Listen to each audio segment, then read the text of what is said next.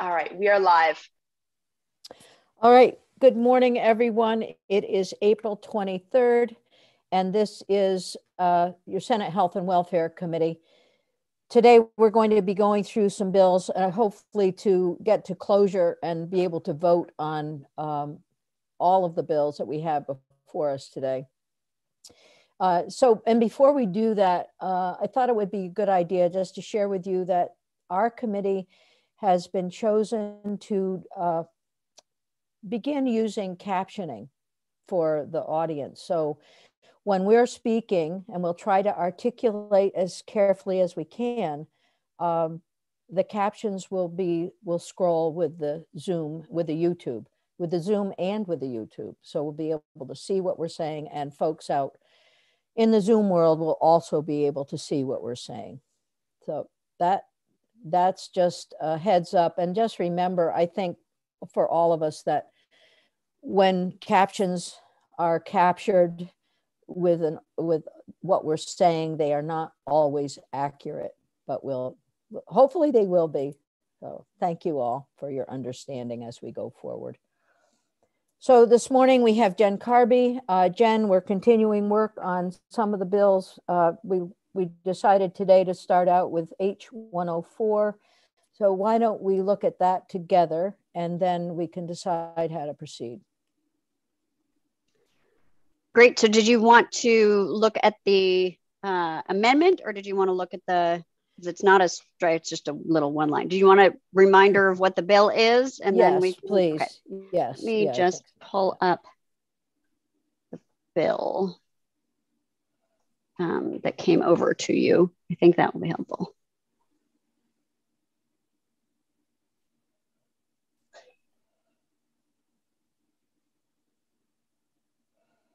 And we also have the amendment on our iPad, so we could pull the amendment up on our iPad while we're going through the bill. It's not a big amendment. It's a very short amendment. Mm-hmm. All right. So for the record, Jennifer Karby, Legislative Counsel.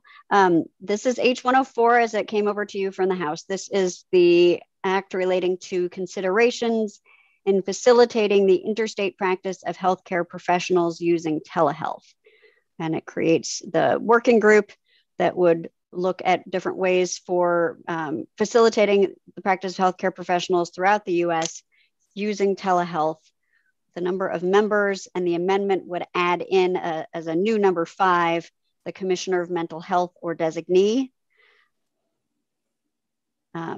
The working group is directed to compile and evaluate these methods, including, so some of the options they'll be looking at would be creation of telehealth licenses, waiver of licensure, national licensure compacts, and regional reciprocity agreements. And then directs them to consider certain issues when they're evaluating the potential options for use in Vermont. And OPR is leading and assisting the working group. The report is due by December 15th. And that's about it. Okay, can we scroll back up to the working group, please? Yes, the members. Yes, the members, right? Just to go through and to take one last look at who's involved. Yes, so we have the director of OPR, representatives of the healthcare professions associated with OPR that would be selected by their respective licensing board or by the director, the executive director of the Board of Medical Practice, representatives of the healthcare professions licensed by the Board of Medical Practice, selected by the Commissioner of Health. Then the amendment would add in here a new number 5, the Commissioner of Mental Health or designee, then representatives of healthcare professional organizations, representatives of health insurers, and other interested stakeholders. Okay, that looks pretty comprehensive. Committee questions for Jen. I guess you could take it down unless someone. Okay. Questions on the bill? Questions on the proposed amendment? Wow. So if you want, I can just put that up if you want as well. So I don't know. Committee, do you want to look at it? Well, I would like you to have at least seen it. Okay. Yeah, I'm looking at it on my iPad, Okay. but I don't know. So as I mentioned, the lead-in language is much longer than the actual addition. This would insert a new subdivision in subsection 5, subsection B, that would be subdivision 5, to say the Commissioner of Mental Health or designee, and then we'd renumber the rest of the subdivisions. Okay, that works. Committee, questions, comments? Okay, very good. So I guess I would entertain a motion on H104 as amended by draft 1.1. Right, I think you need to vote on the amendment and then the bill as amended. Okay. Okay, yeah, we've done it both ways, but that's fine. Go ahead. Go ahead, Senator Hooker. So moved to accept the amendment as drafted in draft 1.1. Okay, there's a motion to accept the amendment. Any discussion? All right, Mr. Clerk. All right, thank you. I'll call the roll at this time. I'll start with myself. I'm a yes. Senator Hooker, Yes. Senator Cummings, Yes. Senator Hardy, Yes. Senator Lyons. Yes. Okay, I have a vote of 5-0-0 to advance Excellent. H104. So I am watching the transcript. the captioning, and Senator Lyons, you growl and have a mane, and Senator is center. And I believe Senator Hooker was U.S. Senator Booker for a minute there. I'm not Yes. sure if that corrected or not. And there was a vote of 500. Oh no. This is fun. You Oh, can there's turn it all- off, there is a way to not see it, because I don't see it. I just turned off You, the live. you've got a little, you have something on your bar below that says live transcript. You can click it on or Yeah. off. Okay. Yeah, have you mine don't have to see off. it because it's probably distracting. Correcting. Yeah. It Took is, and 3 it blocks days part to of turn the. it off on the TV. My husband is known for just pushing buttons, and suddenly we had subtitles. Awesome. Okay, so I'm looking for a reporter for H104, and who is up for this? I think it is probably either Senator Terenzini or Senator Cummings. Is there a volunteer? Come on, Josh, this is an easy one. This is Go ahead, Josh. Okay, Give sounds up like my it's my eyeballs. turn. I think you'll do a terrific job, and I think this is really a huge step forward for us in terms of understanding telehealth. So When in your expert opinion, Senator Lyons, when would you think that this would be reported out? if you get it up to the secretary today, it will be on notice on Tuesday, and then you would report it on Wednesday, Okay. all things being equal. Okay, Does that work with your schedule? I believe it should. So Okay, all right. Terrific. So All I right, think that's- because you followed my direction and took the vote on the amendment, you still have to now vote on the bill as amended. Oh, Senator, Sorry. Village Council. I would Counselor. entertain a motion now on the bill. So Senator Terenzini's reporting the amendment. Now let's see what we can do with the bill. Senator Hooker. I move that we pass H104 as amended by the committee.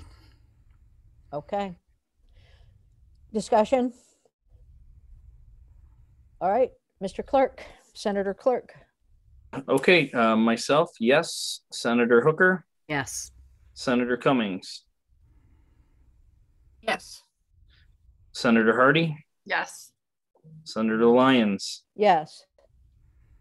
Vote of 5-0-0. So Senator Terenzini, you can take the send the amendment, get a clean copy of the bill from Jen and a clean copy of the amendment from Jen, and then that all goes up to the secretary's office by email with the vote and your name as reporter. Okay. You're all set. Excellent. That was a hard one. Okay, let's keep going. Jen, we have 120 that we've been working on for a while. Yes, that's right. Why don't we look at that All right. Let me just together? pull that one up and I will put it up.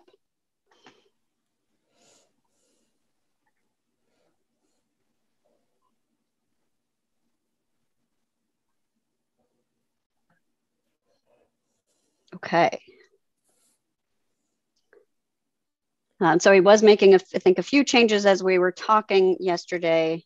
And perhaps I will do the same thing because I think that's fairly productive. So you had changed the name to the Commission on Affordable Accessible Healthcare. So I had made that change. Let's just, committee, if you have, if you want to stop anywhere, please do that. We'll have a fuller discussion after we've been through the bill once, but just if you think you see something that absolutely needs some change or you want to add, and then we'll go back to it afterwards. So Jen, I do have a question. Is there a difference between a committee and a commission, like anywhere, like statutorily or whatever? No, I don't think so. I mean, a lot of it is just how we sort of choose to name them. I tend to think of a commission as being something sort of reasonably long, of longer duration than a committee or a working group or a task force. But if you want to call it a commission, you can call it a commission. Let's hold that one. I'm writing that one down, and we'll come back to that for discussion. I'm agnostic on it. I think it is a committee. It could be a working group. Commission just gives it a little more, I don't know, appearance of standing, I guess. Okay. All right. So do you want me to just flag for you right now the things that are different from when we went through it the last time? All right. So I think we had looked at this new finding and you'd asked for a small change to it. So now it says the ever increasing cost of prescription drugs continues to significantly increase the cost of health insurance and limit individuals' ability to access care. And you had me add and treatment. So that's the change here. Oh, wait, Jen, sorry. Yes. Back on number 2, which there aren't changes on at the moment, but we had gotten an email, I think you were on it, about how these numbers have changed with the new subsidies. Now that there are the federal subsidies for individuals.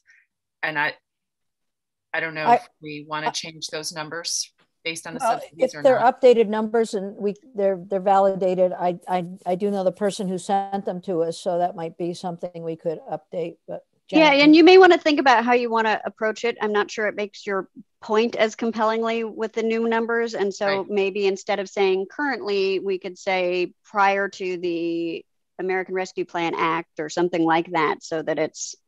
We could say in 2020. Right. Let's do that. Okay. Okay.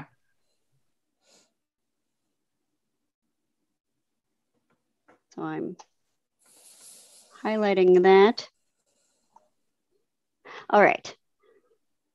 Thank you, Senator Hardy, for flagging that. All right. And then we have, again, the name, Jen, which we'll revisit. Yes. before we get off the findings, we had, can we connect this to current law, to Act 48 in any way? Put a finding in there that just says, we're hoping to ensure that the policies, the principles of Act 48 are considered when looking at. I guess if you're going to put Act 48 in, then you'd have to put in all statutory, statutory reform efforts that are in place. So Is that? that's different from Act 48. We've taken steps since Act 48. Oh, sorry to interrupt, Madam Chair. No, go ahead. I'm looking at Jen first, and then I will go to you. Right. So I think there are a number of principles for healthcare reform that were adopted in Act 48 and codified as well. So they're actually in Act 48 twice because they got it incorporated into the Green Mountain Care Board chapter as principles for healthcare reform. So I certainly think you could,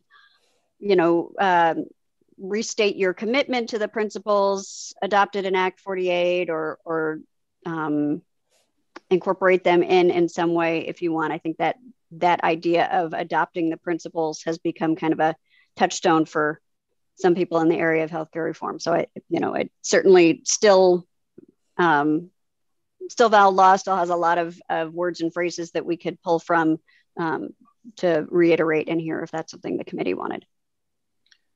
Yeah, I was going to say, I don't know if it's in the findings or in their the creation or duties or whatever, but some kind of cross references do exactly that. The principles of healthcare reform, which is, I think, 18 BSA 9371. You probably have that. That's right. I looked it up. I was actually going to suggest that might be the more appropriate place for it. So let's hold that thought. Okay. And we'll go from the findings and then scroll down to what the right. So this is the powers and duties. And I don't know if you'd put that in the lead-in language or what they're considering, or maybe something to keep that in sort of the focus through which they are looking at these specifics. So I'm looking at number 5, which has been added. So when we get the green. Right. Yeah. Okay. Yep. The green. Yes. All right. Number 5. Down, so, you're going. Yeah, I know. I know. No, okay. I'm aware. Well, all right. So go ahead, Jen.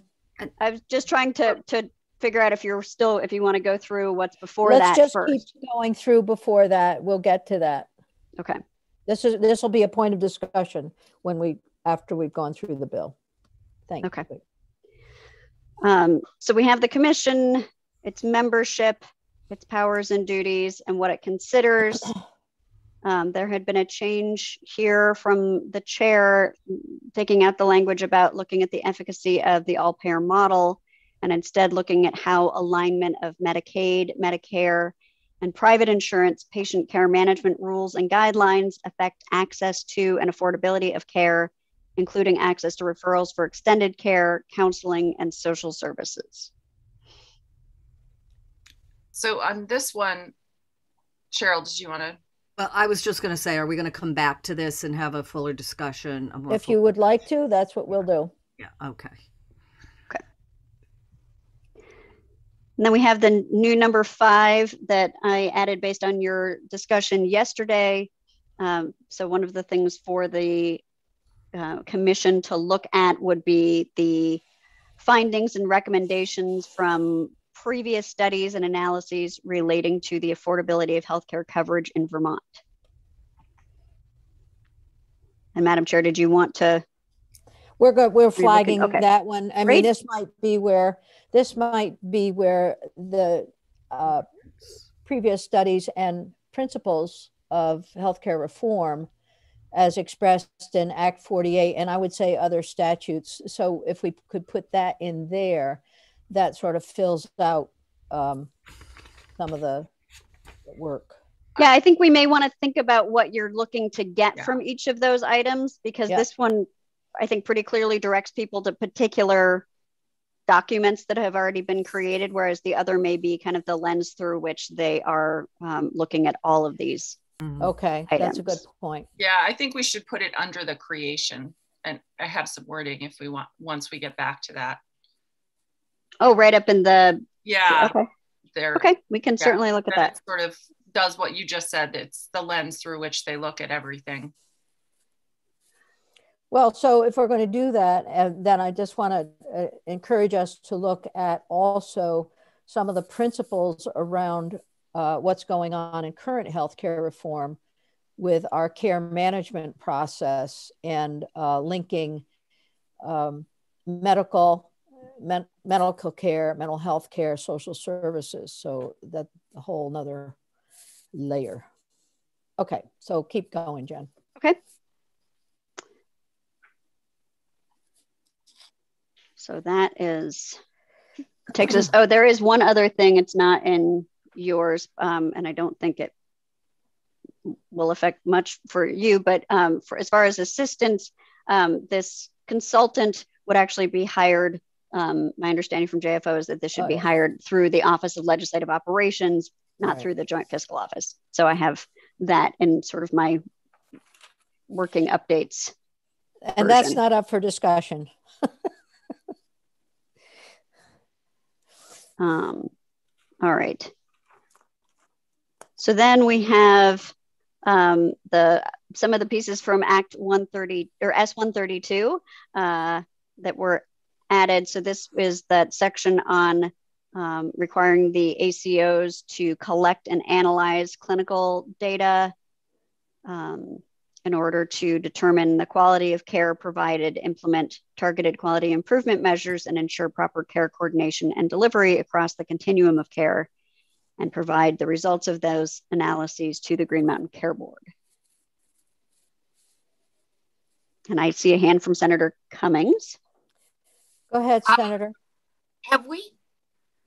I'm just thinking that the concern about the overhead cost at the ACO, do they have the staff and technical ability to analyze clinical data? Well, yes. Or are they going to hire an MD? I think they do have an MD who it works with them, and they are currently doing this this kind of work, but it's nowhere in their charge to an ACO to do this. So any ACO would be responsible then for this clinical data analysis. I happen to know when we heard from the FQHCs, when they were interested in forming an ACO, they also brought in their work that they're doing on adverse childhood experiences or on social determinants. So there's a lot of clinical data analysis. This is also consistent with Blueprint and so on. So that's it.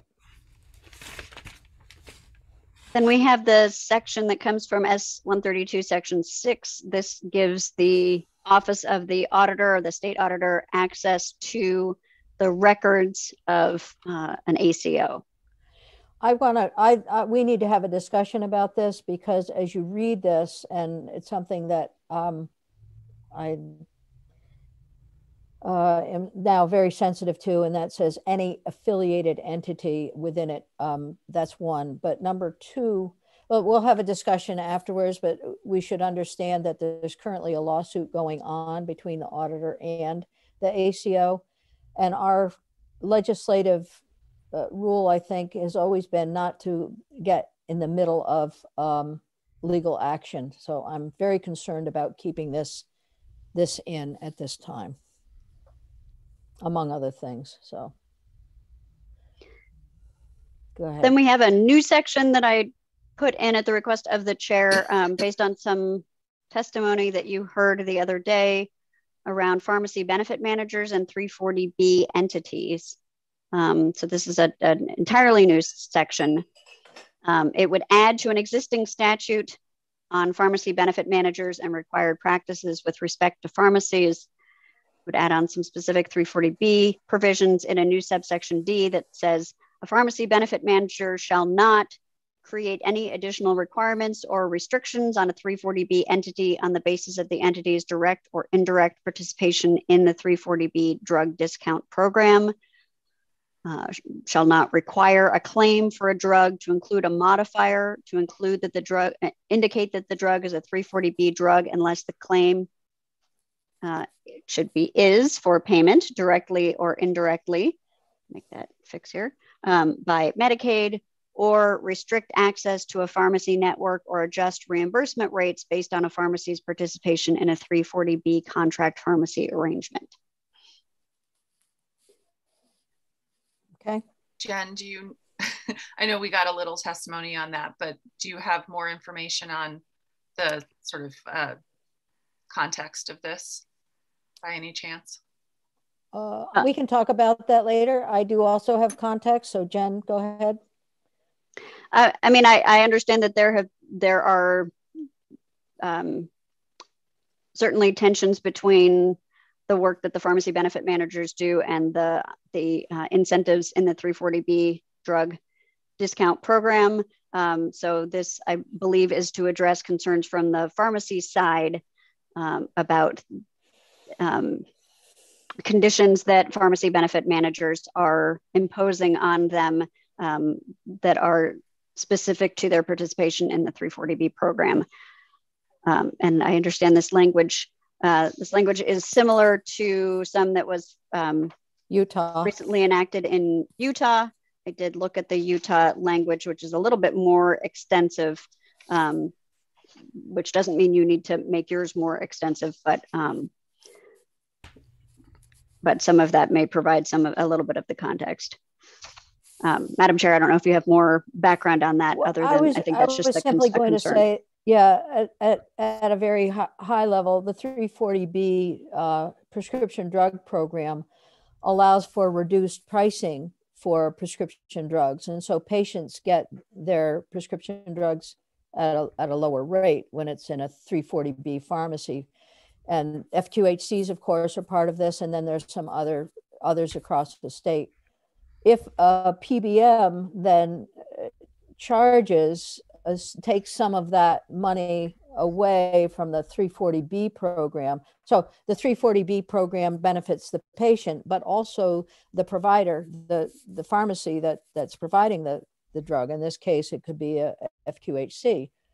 But if you take away that incentive for the pharmacy, then the pharmacy may not be able to pass savings on to the patient. So that's right. So if I can clarify a little bit, the 340B Sure. drug discount program is really about how the covered entity, the participating entity, acquire the cost at which they acquire the medication. Right. And the idea behind the federal program was it's available, 340B participation is available to hospitals and FQHCs and certain other facilities for their outpatient medication. So nothing that happens inpatient. And the idea was to allow those providers to retain that difference between what they acquire the medication for and what they get reimbursed by the insurer or other payer for, as a way to help with their social missions and, to their care of their patients. And so it doesn't necessarily always get passed on to the patient, but the savings is really supposed to accrue to the entity itself. And so if the PBM is not reimbursing the pharmacy the regular amount that they would be reimbursing the pharmacy, that kind of undermines that 340B incentive. 340B program itself is fairly controversial at this point, and there are proponents and opponents of continuing it in its current form, both I think in the state and at the federal level.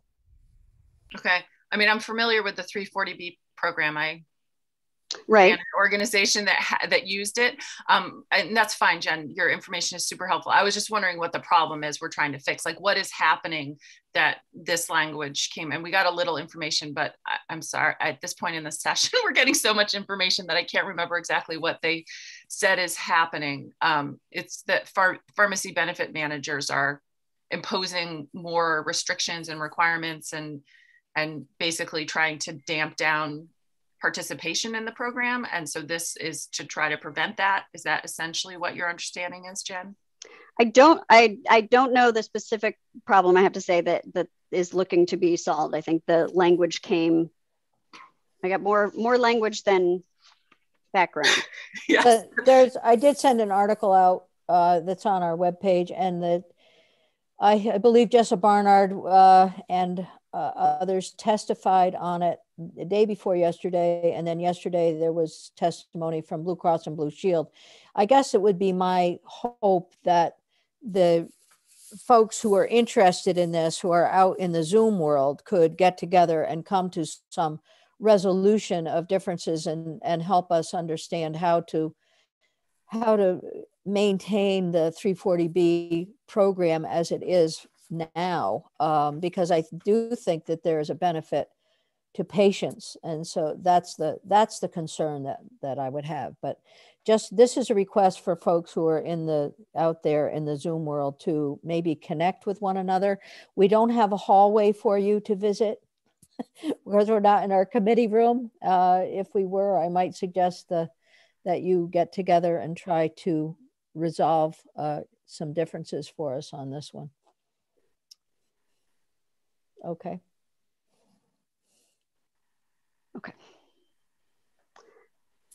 Section 6 is the State Health Improvement Plan. So this came out of S-132 as well, and this has the Commissioner of Health rather than the Secretary of Human Services or designee being the one to adopt the State Health Improvement Plan that sets forth the health goals and values for the state. And in the existing language, it would be now Commissioner, not Secretary, may amend the plan as that individual deems necessary and appropriate. And Section 7 here, which is a new section, would require the Commissioner of Health to submit copies of the current State Health Improvement Plan by January 15th, along with any updates to the plan and a timeline for adoption of a new State Health Improvement Plan. And that would come to this committee and your House counterpart committee. So really sort of looking at the existing duties, asking to see what there is now, but also what their plans are for the future. And Madam Chair, I know that this was your language, and I'm wondering, by changing it to the Commissioner of Health, and I understand that makes some sense, but there's no language to also include, for example, DEVA or Dale or all the other subsections of the Agency of Human Services, which also are relevant to a health plan. And I think that's why the Secretary was charged with it before, because the Secretary oversees all of those divisions within the Agency of Human Services. Well, but the plan goes outside of the agency, and it looks to all the data that exists for people and organizations in the state. So then it would help inform where healthcare is accessible in the state geographically, and would then inform the health resource allocation plan at the Green Mountain Care Board. That's the way it's used. So the Commissioner of Health would have the knowledge and to go out and can certainly connect with anyone within the agency to do that. So it does seem more appropriate to have the Commissioner of Health in charge. I think it's a practical matter. The Department of Health, maybe I'm just looking at the plan itself, the current plan, and I think it already comes from I think the designee here in practice has been the Commissioner of Health. Yep. So I'm not sure from a practical standpoint that this is a change to the current practice, but it does put that change into the statute. It puts a responsibility in place that I think is important, and then it's been lagging, let's put it that way. Okay.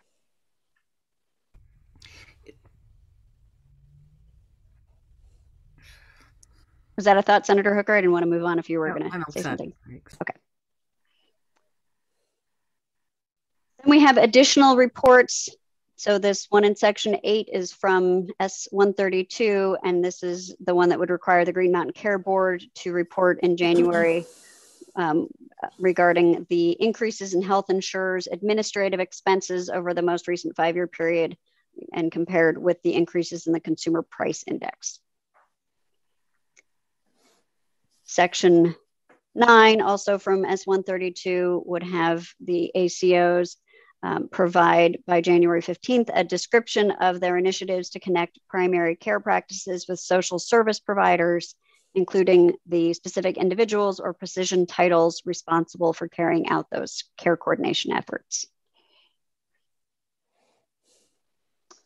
Section 10 is the primary care visits without cost sharing reports, also from S132.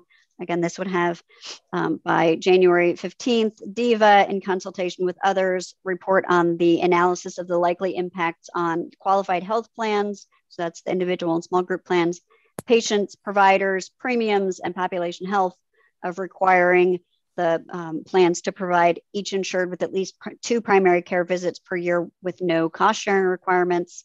So DVHA does the one for the individual and small group market, and the Green Mountain Care Board would do the same for the large group plans, including the plans for state employees and school employees of, again, that same 2 primary care visits per year with no cost sharing. And as Devin Green previewed a little bit in her testimony to you the other day, one of the issues that always comes up in this area is the high deductible health plans and their eligibility for a health savings account under federal law, which requires or only allows certain things to be covered without cost sharing. And so that is often the hurdle here, but we'll see what the result comes back from these analyses. And then we have the effective dates, had been taking effect on passage, but if you're doing that PBM language, it seemed to make sense to have that start on a date certain and apply to contracts entered into or renewed on or after that date between the PBM and the pharmacy. That's similar to the approach that Utah had taken in theirs. Okay. All right. So we have some things to discuss. So let's take the bill down, and then we have the bill on our, we have it on our webpage, on our iPads. So Jen, I think you're keeping track, I'm keeping track, everybody's keeping track of what they'd like to go through. So the first one is what? Findings or not? First one is, right, the first one is findings. And so far we have changed in finding number 2, the timing of that financial estimate, that cost estimate for a family of 4 from being currently to in 2020, which, thank you, Senator Hardy, that was an elegant solution. Good job. Okay, we're good with that one. What's next? Yes, and I may need to make a few conforming grammatical changes to put it in the past tense. Number 3, the new number 3 is around the cost of prescription drugs. If there's any additional thoughts on those, on that? I mean, well, you could say a lot on that one, but we'll just, that speaks for itself. And there definitely have been reports on that one. Yep. All right, that was it for the findings, unless there are additional findings that people want to consider or propose. Okay, we're good. Right. Then we get into this commission, task force, committee, whatever you want it to be. Well, let's call it something now. We'll settle that one. I think Commission, committee, work group, what? I think committee or work group, because a commission, I agree with Jen, sounds like it's much longer and in this sort of blue ribbon commission kind of thing that goes over several years. This is around for 6 months, basically. And it's... Do you want it to be a task force since it sort of has a mission, or? Yeah, ooh, that's good. I like task force is good. Okay. Yeah. I will change that throughout. Thank you. And then the sort of cross-reference to the principles of healthcare reform. If you look them up, you can find them, everybody. There's a list of, and they're really, really good. And they include what you said, Senator Lyons. So they include a whole bunch of things. There are 13 of them. And they're more like their principles. And I would suggest putting them under creation, sort of something like, and Jen, you'll have a better elegant way of putting this, but something like in keeping with the principles of healthcare reform under 18 VSA 9371, there is created a task force on sort of making it the umbrella under which everything else is looked at. So I'm not sure if I would make the task force itself sort of consistent with that, because I'm not sure that it's the creation. I think it's real. I mean, if I understand what you're looking for them to do, you're really looking for them to apply these principles in their decision making, consideration, and decision making. Right. So it doesn't seem like it, I mean, maybe it would be a duty, but it's sort of like overarching all their duties. It's a lens, basically. Right. So I'm almost thinking at the in the powers and duties at the beginning of that. Go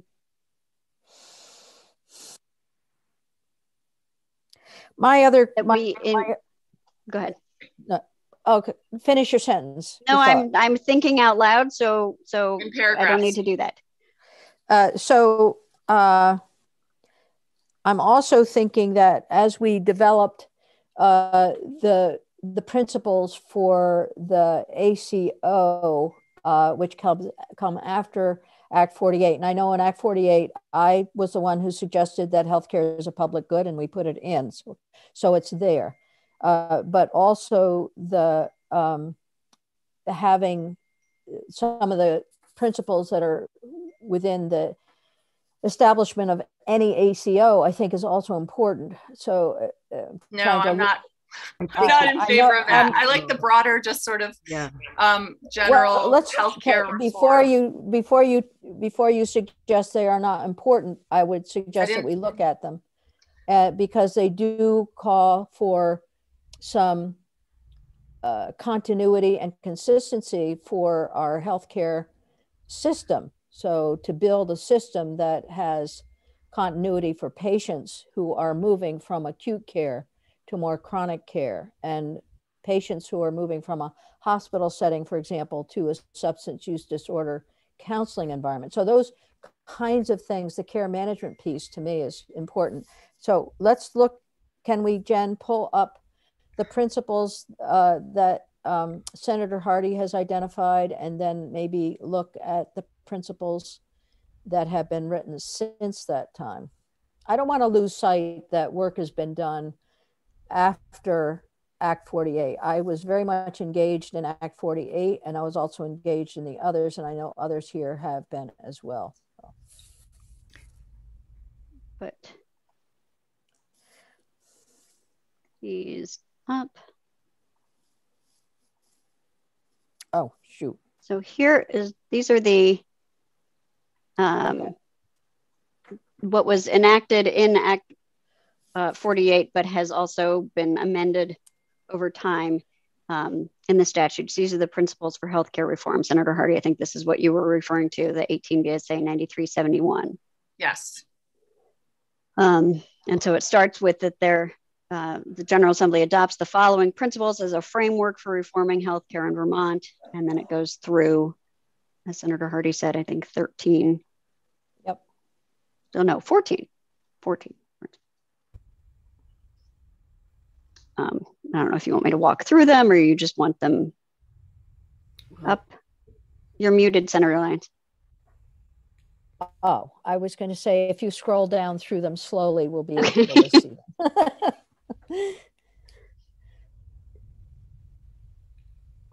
Go one at a time. Okay.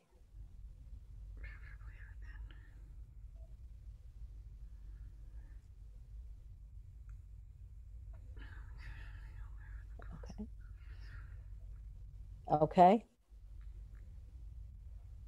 Just give you 5. Okay.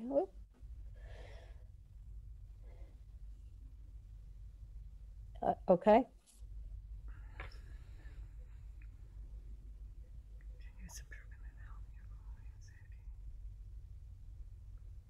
Sounds good.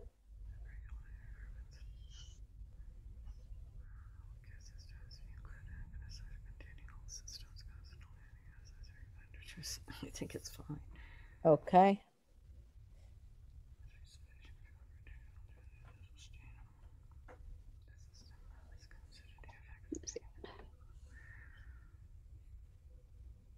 Okay.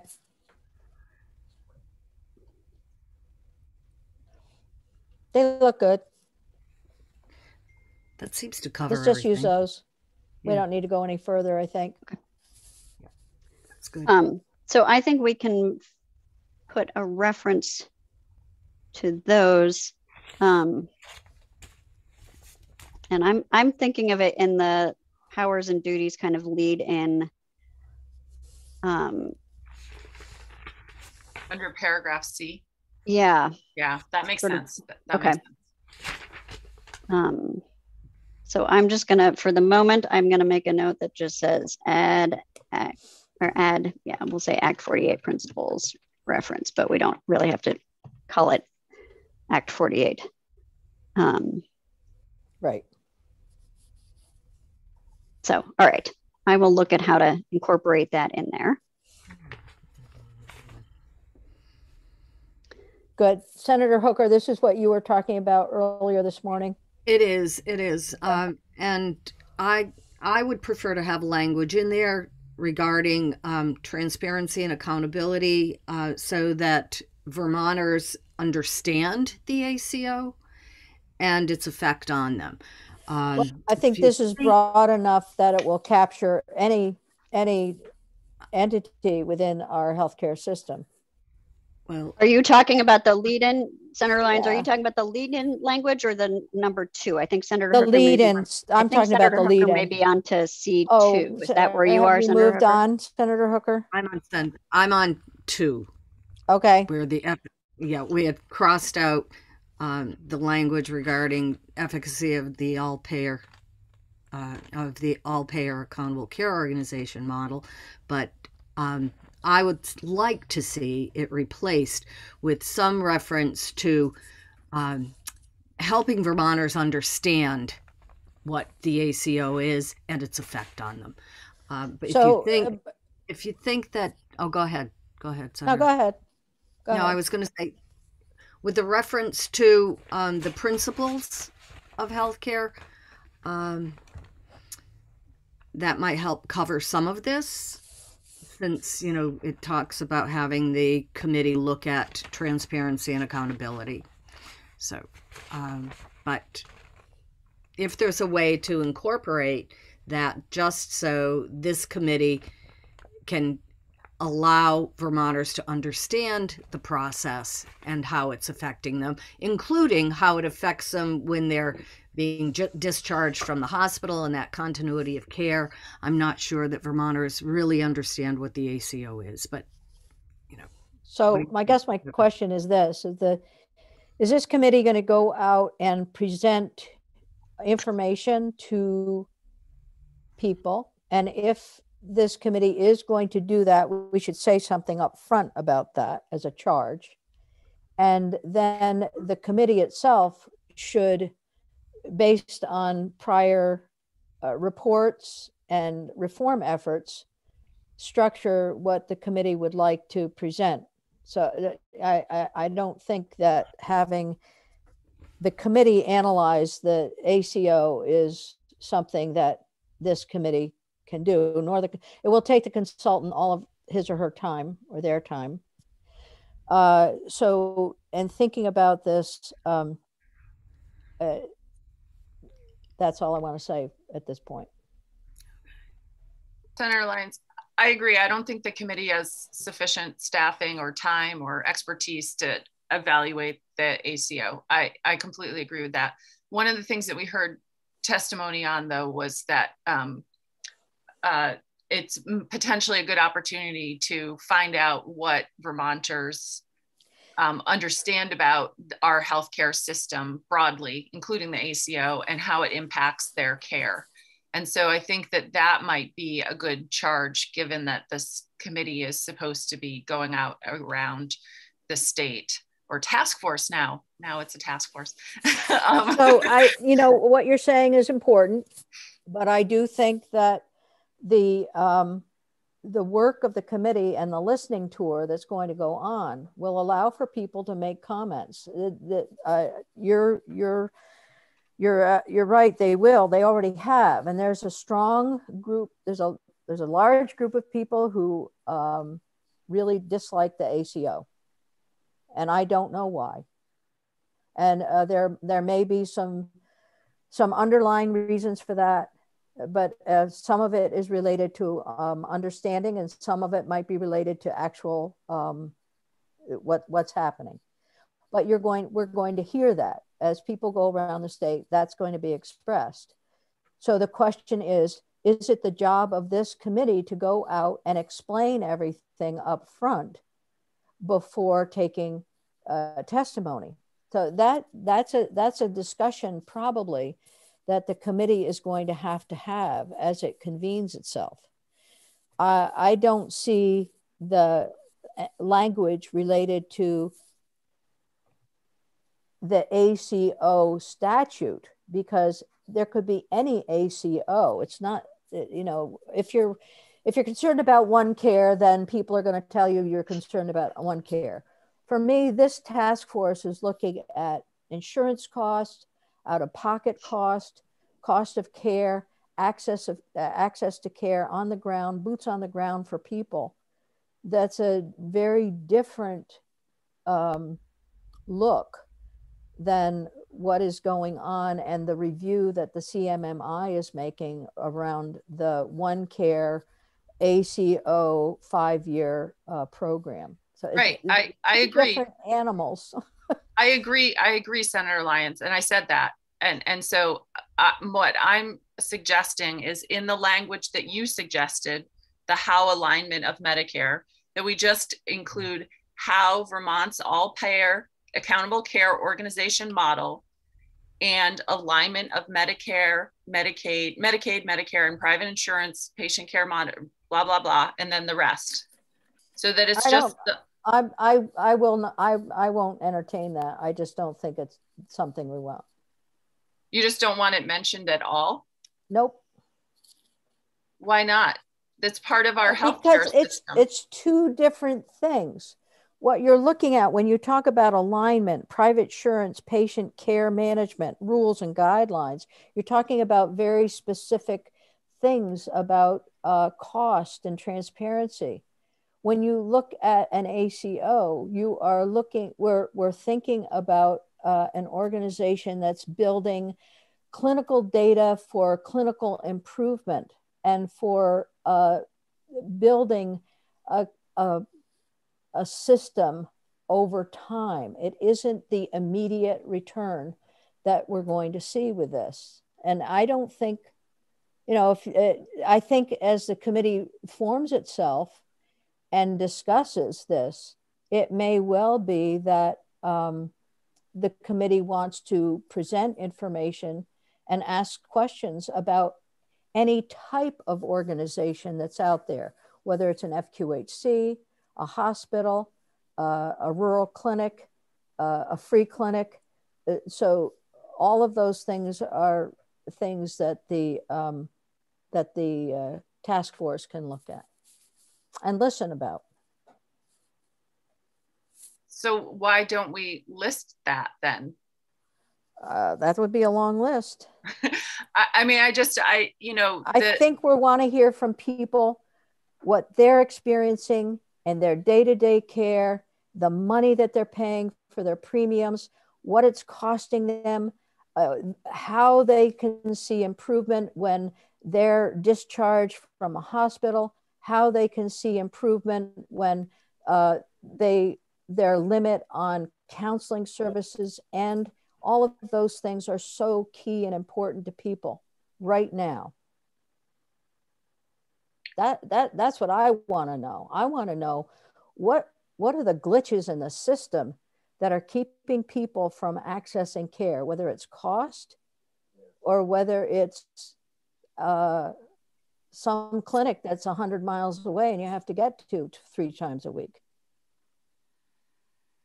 Well, I certainly don't want to keep people from expressing themselves and from learning from these listening sessions what Vermonters are feeling. My concern was that, you know, we have this system in place. This is the one that we're using, and people don't know what it is. And it was, you know, a simple helping people to understand how the system is being run. But certainly I don't want it to keep this bill from going forward. So, we can move on. I mean, there is language that Jessica Barnard suggested for this also. Maybe you want to look at that. Okay.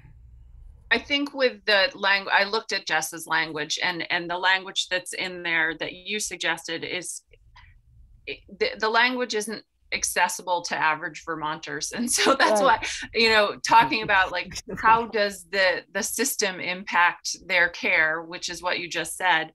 Maybe we just say that. How does the overall system, including blah, blah, blah, blah, blah, impact the care of your care as Vermonters? Define blah, blah, blah. Well, hospitals, the Accountable Care Organization, clinics, medical practices, and we list the things that are part of the system, insurance companies, all of those things, and see what people have to say. And why don't we do it this way? Why don't we say the accessibility of care through the system, through public and private insurance and hospitals, clinics, and other care facilities, because we could have a list a mile long, and I'm not, and I do think there's a distinct difference between what you're talking about when you say ACO and what a clinic is. Very different. Well, so this is the charge of the committee to consider the effects of this system, including a few that we can list.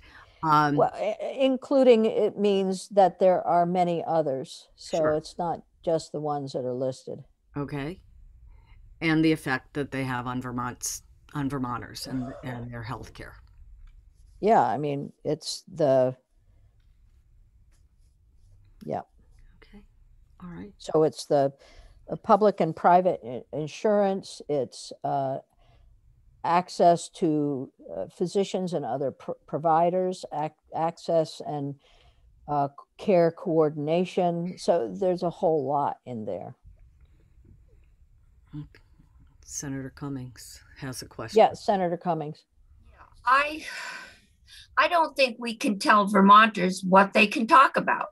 Exactly. If we're going out there and they have concerns, they can talk about them. You can't. I've had the experience of telling the nuclear physicists that I'm sorry, you can't talk about safety at Vermont Yankee. I have to let them talk. I got in trouble for that, but they're members of the public and they have a right to be heard. Why can't we just say how the Vermont healthcare system affects people? Is impacting their lives? I'm with you on that. That is what the ACO is part of the healthcare system. If they comment I think you've got advocacy groups that love it or hate it. I don't know anybody loves it. I doubt that the average Vermonter has any idea what it is, how it works, and they aren't focused on it. They're focused on how come when I was going and paying $99 for the physical therapist and suddenly it cost $300. Well, we figured out why. Those are the things that are impacting people. So Senator, if I'm hearing you right, and I completely agree, Vermonters should be coming in and saying exactly what's on their mind about the healthcare system and how it affects them, period. So maybe we just say that, how the healthcare system is affecting them, period, or something similar, a number 2. Their lives and their access to healthcare. Yeah, I like that. Okay. And the cost. Yeah, access and cost. Access and cost. Well, cost definitely affects access. Yeah, so the one here says access and affordability of care. And then what about the phrase at the end of that, including access to referrals for extended care, counseling, and social services? Do you want to include that or just forget it? Well, I think that speaks to your continuity of care and, what happens in the long term as opposed to what's happening acutely, doesn't it? Yeah, that was the point. So, okay. All right. So I need a little guidance now on what you have decided. That the note I wrote that it sounded like you were all coalescing around for a moment there was how the healthcare system is affecting the lives of Vermonters. And then you added and their access to healthcare. And then you added and costs. And then you're taking a piece of what the language is. So what do you want? How broad or narrow does it make do you sense want to this? you? Senator Cummings, it's so do you want to try to clarify? You had an idea. No. I think what we want to know is how Vermont's present healthcare system is impacting their lives. That positively, negatively, but how it's impacting their lives. And then I guess you get the subsets, including accessibility or availability, cost, imposed limitations. What about going there, accessibility, affordability, which is cost, and then do you think we should adding the phrase that's already there, that including access to referrals for extended care, counseling, and social services? That you want that suggests continuity of care. I mean, given some of my recent experience, I am starting to question whether always doing the lower priced or cost option like physical therapy, and before you go to take a picture of anything, I've had several people I know had very bad experiences with that. Yep. At what point do you go to the more expensive option? Well, we're going to hear that. I mean, that'll be. I mean, that's the kind of people are going to share. I guess the question is allowed. Yeah. So what are you allowed to access? Go ahead, Senator Hardy. I like Anne's language. Let's just keep it simple and just say how you stated it, Anne, Senator Cummings, sorry, how the healthcare system is impacting the lives of Vermonters, just period. And then if we start to list things, then we argue over the list. So let's just not list anything. And that leaves it it is impacting their lives, their access to healthcare, their lives and their access to healthcare. And could I just ask that we say all Vermonters and Vermont businesses? I think we referred to that. Yes. Obviously. Good point. We may take some of the edge off if we get S88 moving, but what's S88? Oh, that's the separate. It's the insurance housekeeping bill, but now it's got the healthcare market separation. I gotcha. Senator Hardy, we've got it. I'm planning to get it out today. Oh, really? So we should talk because. Okay, you guys can talk later. All right, another topic. Are we all set with this then? So well, what you've landed on, I think, is how Vermont's current healthcare system is impacting Vermonters and Vermont businesses and their access to healthcare. And I would say all Vermonters. Costs and access. we want access and affordability, both or not. It's up to the committee. I'm sorry. I'm tired and I'm losing it. I'm so tired. Poor Jen. I surrender. All right, access, not cost. Access and affordability. Mm-hmm. Yes. Yes. Okay, both. so you want to know how Vermont's current healthcare system is impacting Vermonters and Vermont businesses. How about access to quality health care? Cost effective? Well, cost is Affordable. No. cost affects access. If you can't afford it, you can't access it. Okay. Okay. Affordable. So, and their I access believe to affordable healthcare. Yeah, Yeah. thank you. Yeah. That's good. Okay. Again, So Senator one more Hooker, I time. heard you on the all, but I think it's I don't know.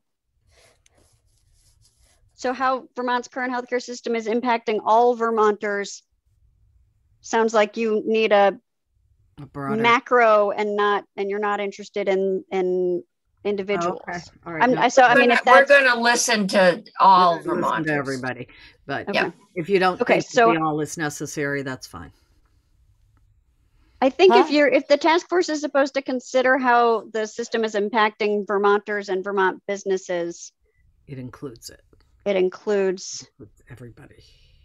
I mean, you're not identifying segments of the state. Okay. Can we talk about individual? That's what I was just thinking. Individual Vermonters Yes. Yeah. and Vermont And businesses. I'm Yes. not even sure about Vermont. If we say Vermonters, are we leaving out illegal? We're not saying illegal immigrants. People No. aren't supposed to be here. They're residents. I mean, I think, remember? right. I think Wait, you're The residents. they're Okay. residents. right. I mean, we could say individual Vermont residents and Vermont businesses, or impacting I Vermont don't think we have residents to and have Vermont Vermont businesses. twice. I mean, Vermont residents and businesses. yeah. See, this is why we should have stopped with the short phrase that Anne suggested. Never that I'm not easy. in this discussion. This is sausage making at its finest. Yes, it's beautiful. I can only imagine what the live transcript sounds like. Josh, are you We gonna will read read it at the next. I'm This I'm is- here. I'm here, This Ruth. will be the last time. This will be the last time that health and welfare is selected to be the committee of experimentation with closed captions. So I do also want to note, you do have Katie here, and I know she has a smaller window of availability. So maybe I will go off and look at what you've done so far for a few minutes. If you want to talk to her. I just want to reiterate my concern about having that section in on the audit piece, and because I do feel very strongly about not getting involved in the middle of a legal I action. think that's generally a good principle. Yep, I do. Okay. It's in court. I'm fine with that. I'm Right. fine We with do that. actually, there's actually a statute about ongoing court proceedings. It occurs to me, probably need to not withstand if you wanted to do that. So, I'm so not you're thinking interested just take in- it out? just wanna No, take I it understand. out. Yeah, I understand. it's not- Yeah, just Okay. take it out. We also got a couple emails from folks is about the 340B thing, which we can look at if we want. Yeah, we'll Um, pick that. Let's pick that one up later. But you're right. Let's pick that one up later. Well, we do need to look at it. Okay. Well, I will work on what you've done so far in this. I'll just be on. Okay. Is Katie is here? There she is. Okay. Good morning. Morning, nice to see everyone. You've come and saved us from ourselves. And just to let you know, That's what Katie. staff usually does, I think. Katie, today we are part of the IT's work to add closed captioning to our committee. So our committee is, anything that we say is put into closed caption on Zoom and on YouTube. Doesn't guarantee that it's going to be a direct translation or but just to let you know that's happening. Okay, great, thank you. So go ahead. We are on the agenda with you. What do you want to take up first? Because I know you have something to say on both of those bills. It's up to you. I have both pulled up ready to go. So Okay. Which would you think is less time consuming? 46? Oh, they're both pretty brief. Let's go to 210. Okay. Disparities bill. See, it's only going to 10. So you've got a whole lot of people out there scrambling for 10 in the closed captioning. Oh, okay. Okay. So are you seeing draft 3.2 on your screens? Yes, we are. Thank you. Okay. So I kept the highlighted changes from yesterday, thinking that you might want to just take a look at those again. And I've also highlighted the changes you've made since yesterday. So I'll walk you through those. The first section is findings. Yesterday, there was not findings, but there was a change added overnight. So I will scroll down to provide you that language.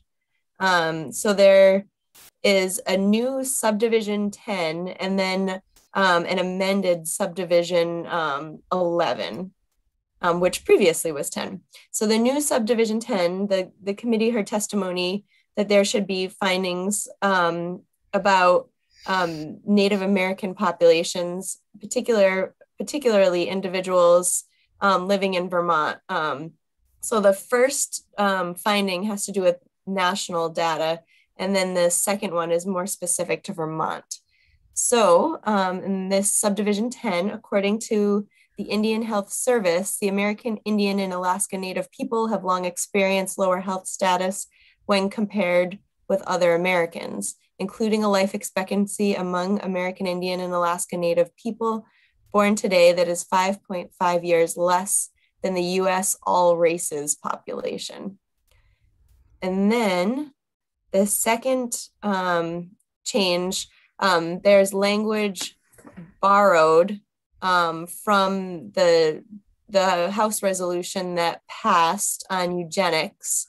And there's a direct quote there, and I will go through that with you.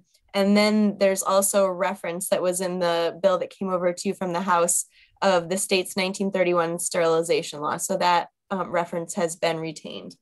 So this new language is as outlined in the House's resolution.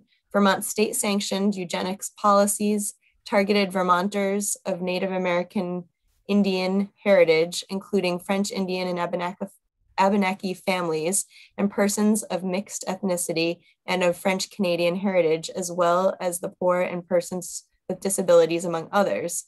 These policies, including the state's 1931 sterilization law, are examples of past injustices in the healthcare system that continue to impact members of these communities in the present day. That's terrific. Thank you. So, Except the closed caption said Evan Nike, as in sneakers. Oh my. Madam Chair. So Evan Nike's family is being. Go ahead. So Katie and I went back and forth last night till pretty late to get these two. One of the reasons why she has the national data is it's really hard to find specific health data for Native Americans in Vermont. And that's sort of part of the point of the bill is with all the work on the data. In looking at the finding that we had in there before, the previous number 10, it did make a reference to the eugenics movement. And in looking at the House resolution, it seemed like their language, which has already passed the full House, I think unanimously or almost, was really specific and based on a lot of research that they had done. So that's why we thought that sort of quoting it directly was really helpful. Yes, that's excellent. That's very good. And I'll say that when I taught genetics, culture, and society, I went through and tried to find the same type of data. It's not easily found. There is some archival material, but that maybe our archivists could find for us someday. But this really, I think, is excellent. It's good. Good job. Okay, let's vote. Okay. So the next section was the legislative intent and purpose section, and we have lead-in language to this end. The General Assembly believes that. And then there's language we looked at yesterday. So I'm trying to remember if there is a change since yesterday. But this is the language about, there was a change. We added a cross-reference. This is the language about the challenge of coming up with a proper categories and definitions. and how this bill continues to kind of shine a light on that difficulty and also try to move towards working on this issue and the terms we use in 18 VSA Chapter 6, the new chapter that this bill creates. So the language reads that definitions of racial categories and identities can be difficult to agree upon, as they often create hierarchies and comparisons that center whiteness, prioritize one group or identity over another, and fail to recognize historical inequities and oppression.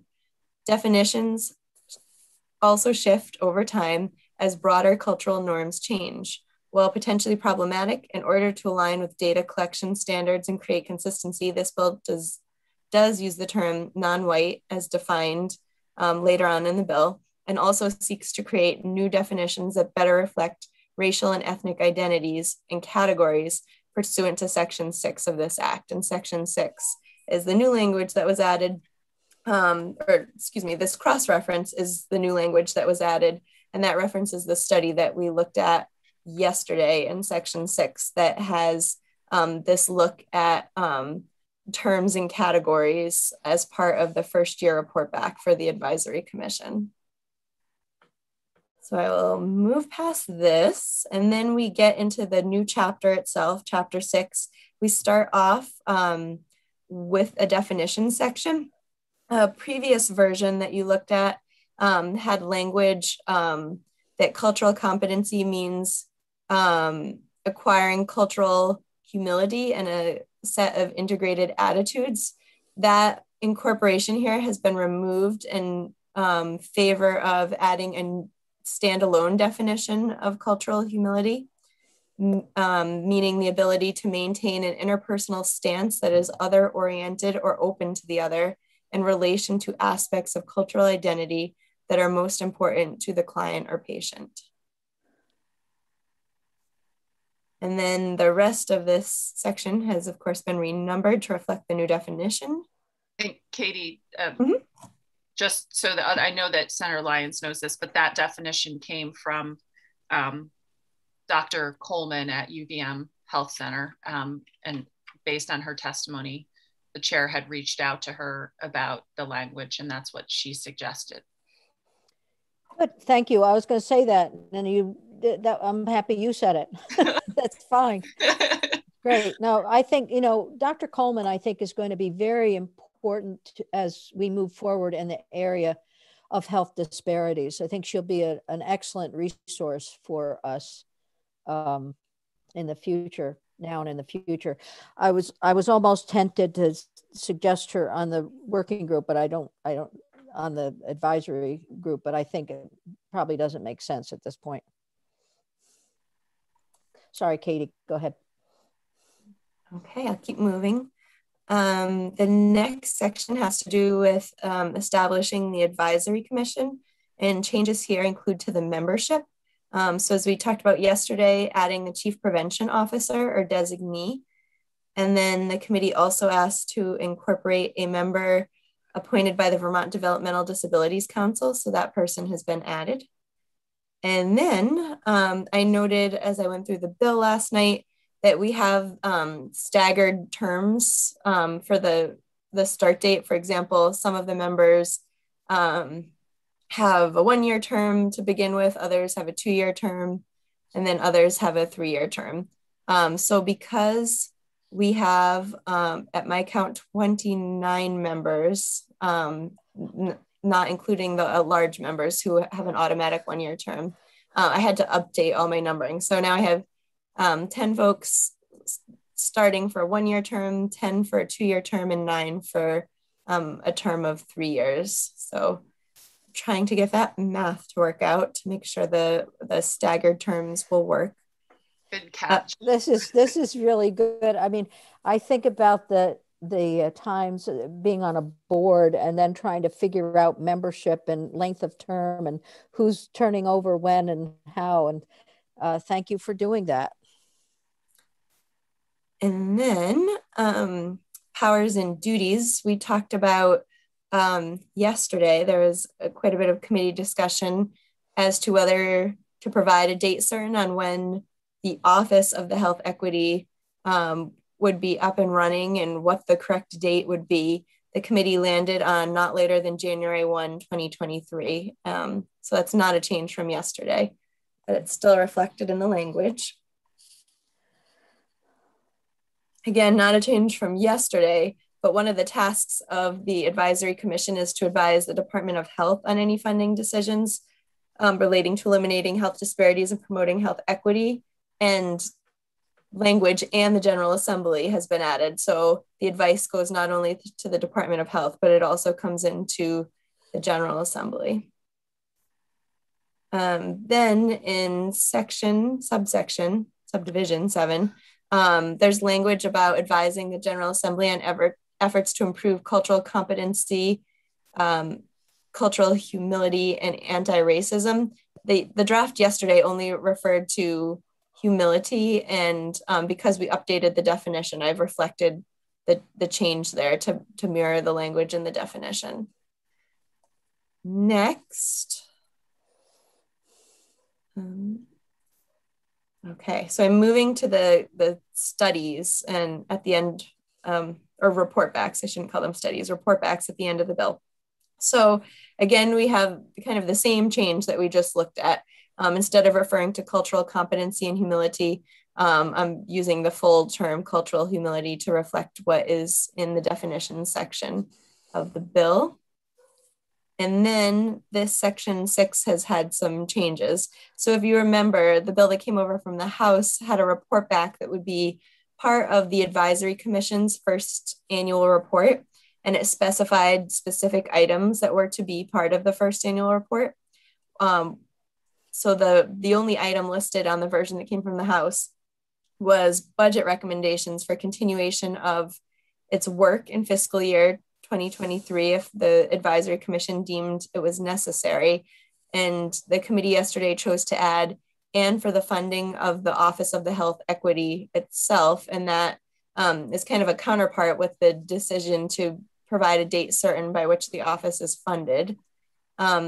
Also, the committee discussed yesterday language about using the appropriate terminology and the appropriate categories when collecting data. So yesterday, the committee only had this language in subdivision A, although it wasn't labeled as subdivision A yesterday, regarding appropriate and inclusive terms to replace non-white.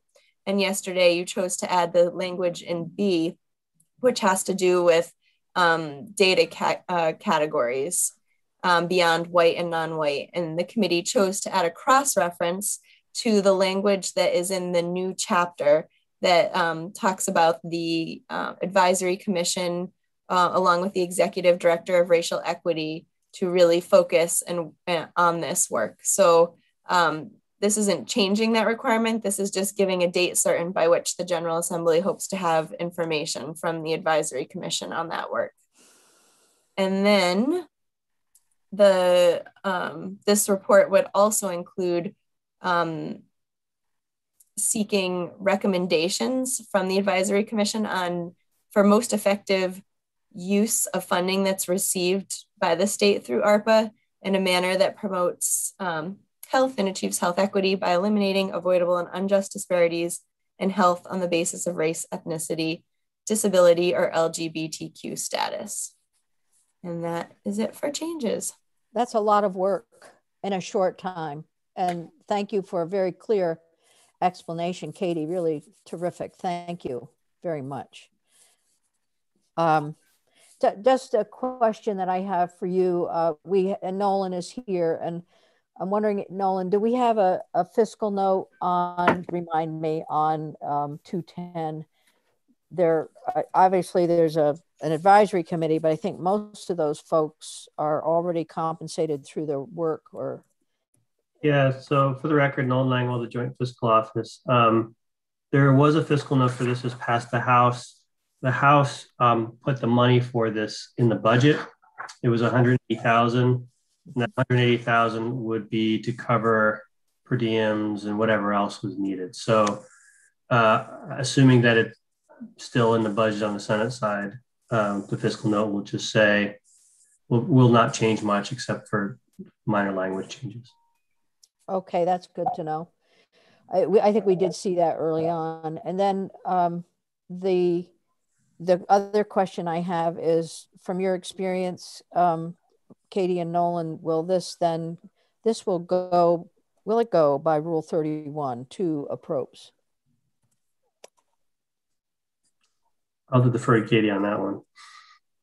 I think that would be a question for Secretary Bloomer. I'm okay. Trying to think if appropriations would have an interest in the language about recommendations, but I would defer to Secretary Bloomer. Okay, well, we'll see what happens with that. That's actually an important question, because at the very end where it talks about ARPA funds, the Appropriations Committee is I think a little bit sensitive, and probably justifiably so, about any suggestions for use of ARPA funds, although this is just guidelines and criteria.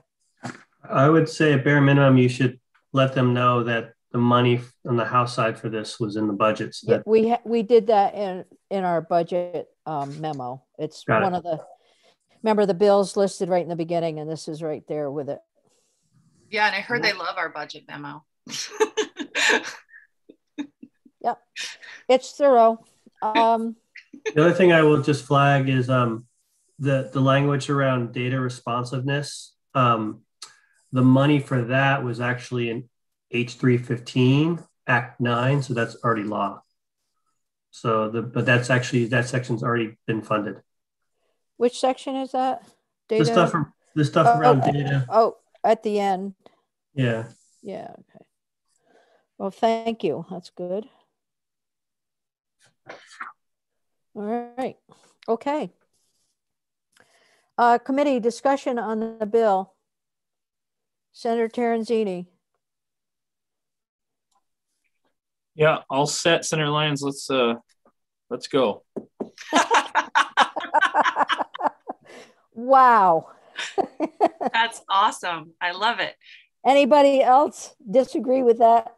No, I just want to thank Katie for all the work she's put in the last couple of days. There's been a lot of back and forth and a lot to keep up with. And Katie, you've just done a fantastic job. So thank you so much.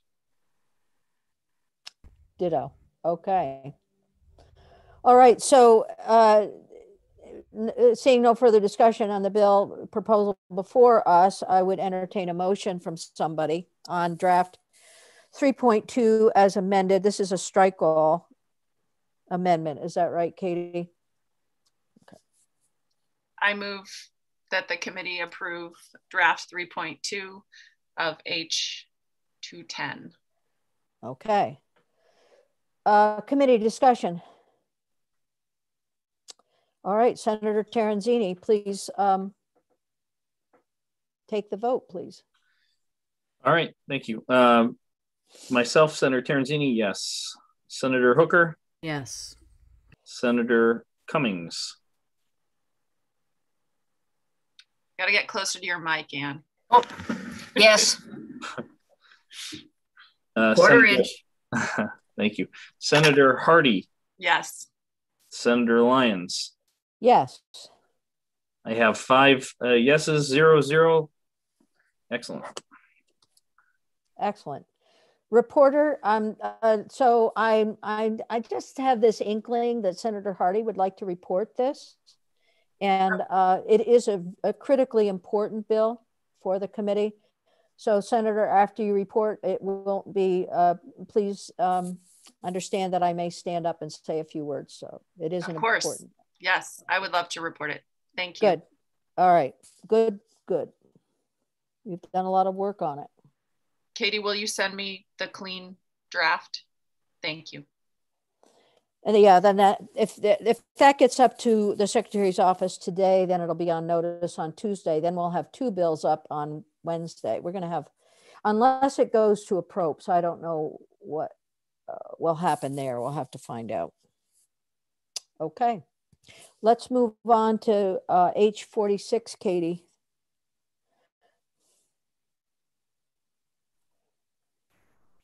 Document for you.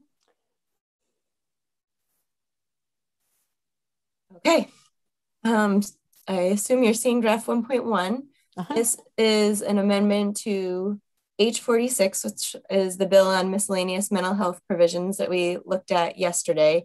And a suggestion was made to amend section 1 to get rid of the phrase he or she and use more gender neutral language.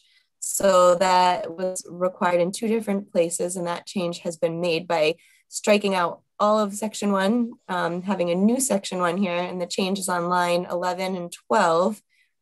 Before the person may be admitted as a voluntary patient, the person shall give consent in writing on a form adopted by the department.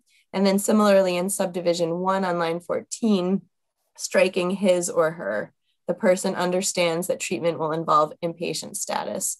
And the other corrections had already been in the bill. So that is it for this amendment. Okay.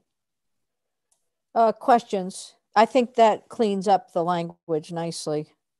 It's a good catch. So, committee, questions? Discussion? So section 2 remains the same. I'm trying to remember how many sections are in the bill in total. There were, well, 5 sections with 5 the effective date, but 4 substantive sections, and everything else would remain the same with this amendment. Okay. All right. Discussion? Questions? Hearing none, I would accept a motion.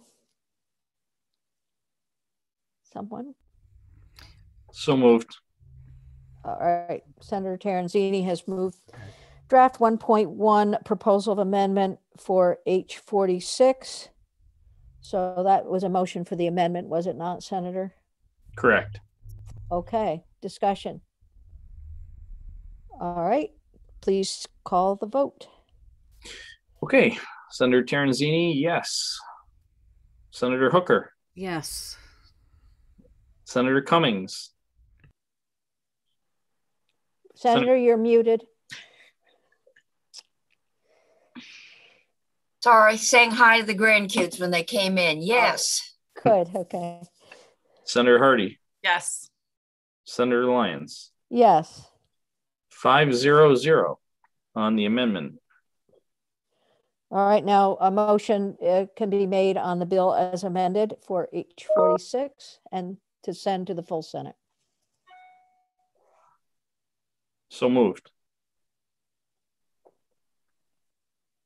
Discussion? Hearing none, Senator Terenzini, please call the vote. Senator Terenzini will be yes. Senator Hooker. Yes. Senator Cummings. Closer to the mic, Ann.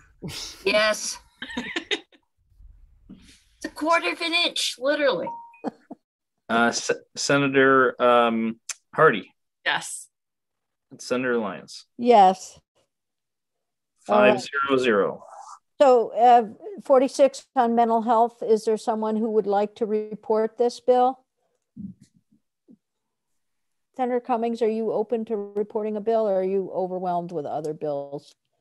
I prefer not to. I've got just a lot I'm balancing. If no one else will do it, I guess I'll do it. And is there someone else, Senator Hooker, or? I could do it if you'd like. Sure. Okay, that'd be good.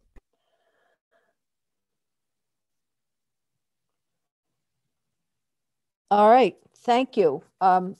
Katie, what other bills do you have for us? That's all I have this morning. All right, so this is great. Thank you for all of your hard work these last few days and weeks. Thank you. You're welcome. So that is so the clean copies of everything need to be gotten. So 46 to Senator Hooker and 210 to Senator Hardy. And then and then the other thing, I think while you're here, I would ask for section by section of H171 as amended. And while you're here, also, we might share with folks that H171 was in appropriations yesterday. They took all of the money out. They modified Katie, was it, they modified a number of the sections that had money in it. And I'm trying to remember, I haven't looked at their amendment today, but maybe you could help. Did they take section 10 and 11 out completely? So section 10 is still in, but it is now just a report back on how the money was spent instead of a working group with recommendations on how to spend the money. And section 11 was taken out with the caveat that language would be added to the budget that would have DCF come up with a plan for the expenditure of the child care stabilization funds. That plan would go to the chairs of the 2 subject matter committees, and that the chairs, upon their approval, would refer the bill to joint fiscal committee for consideration. Okay, or not the bill, the plan. Yeah, the plan. That's not too different from what we had, but it's okay. Wait, okay. Can I ask, section 10 was that the whole working group thing was just removed? Yeah, so section 10 and 11 both had a working group, and the working group concept has been removed from both. Although section 11 still directs DCF to consult with stakeholders. And it would still go through joint fiscal? For section 11, yes. For section 11, not section 10 was the money that has to get out the door a little. I think, which one was quicker, 10 or 11? What I was told originally by DCF was that section 11 had to get out the door faster. Right, which is why we did put some guidelines in and criteria. So it's a little bit of a concern, but we'll see what happens with that. Then, if I recall, section 13, the education system analysis was also taken out of the bill. I can't remember if that was put in the budget. It says here in the amendments, section 13. That's only subsection D. That's the money. Oh. Yeah, that's the money. Okay. Yeah, they actually I'm not unhappy with how the bill has come out. It's really mostly the money. So we actually do have a bill left, which is different from what has happened sometimes in the past. So we do still have a bill to report. Remember, the last time we did this, I was a reporter of the bill and never had an opportunity to speak to it on the floor because it was right. They put all the language into the budget too, right? Yeah. Right. That, I think when a committee does its work, we ought to be able to express some of the policy. Okay, so we're finished with that. Jen is, Katie, thank you. Nolan, thank you. I don't know how many times to say it. So Jen is going to be coming back with 4:30 and 1:20. I think that we deserve just a couple minutes of break. So Jen, with due respect, let's come back in 5 minutes or 20 after, please, but be here and then we'll be able to move along. And when we're off YouTube,